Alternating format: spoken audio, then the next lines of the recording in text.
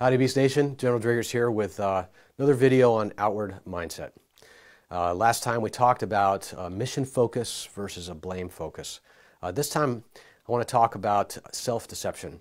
You know, one of the books that kind of got me on this path is Leadership and Self-Deception.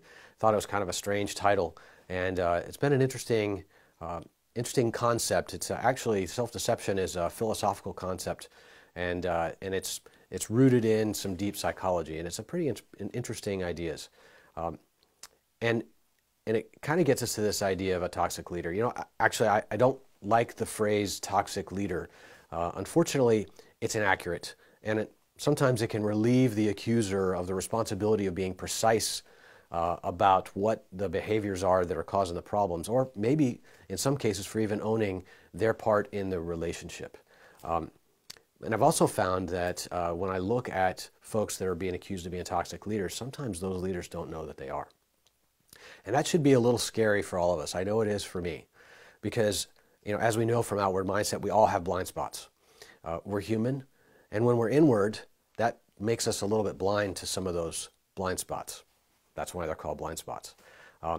And we can find ourselves behaving in ways that can be viewed as toxic. So let's think about ways of being inward. For those who've gone through the training and the discussions, you know that there's this better than box, this idea that I have to be, that I feel better than others. Well, that can lead to certain behaviors, like someone who comes into a room and they're the know-it-all. Well, when they come into the room and they're in this better than box and they know it all, the problem is they're blind to the value that others add. Sometimes people can come in with like the superiority complex, and then they're blind to maybe how they disempower their subordinates. Let's take a look at another one of the ways of being inward, and that's the need to be seen as. You know, some people need to be seen as giving tough love, and those leaders may be blind to actually how they're hurting their subordinates. Even though they're trying to do something they believe is right, that's a blindness of theirs. That's a blind spot. The need to be seen as likable and kind and nice. Well, sometimes those leaders might actually be blind to their role in growing others. I know for a fact that that's something that I'm challenged with sometimes, and it's harder for me to give that firm feedback that needs to be given. Yet that's exactly what's needed in order to improve all of our performance. Sometimes there's even the worse than box, and that's where a leader can actually get themselves feeling threatened by a various situation. And in those cases, those leaders are blind to the good that others are doing. So having an outward mindset, though, can help us get out of those frameworks and can help us actually be aware of some of those blind spots and acknowledge that you have them, and then to be able to combat them. And that's the quickest way to be able to fight the tendency for folks to find themselves in toxic behaviors.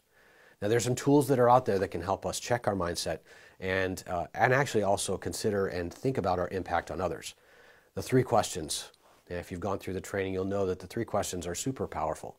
And that first question is, what am I doing? You know, if you're talking to somebody else, that first question is, what am I doing that's making your job more difficult?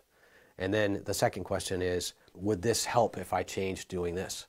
And the third is, can I check back with you on a regular basis to make sure that's working?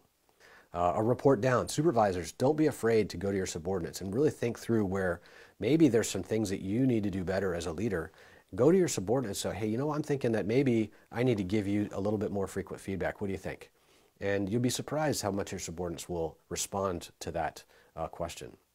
And then, of course, there's the influence pyramid. Leaders, before you go out and start trying to change results and change behavior, sometimes you need to work down the pyramid. Sometimes you need to teach and explain. Sometimes you need to listen and learn. Sometimes you just need to build a relationship. And when you do those things, that is what takes you out of the inward mindset, and that's what keeps you away from some of those toxic behaviors that we may all be blind to. So hopefully you'll take a look at some of those tools that are out there.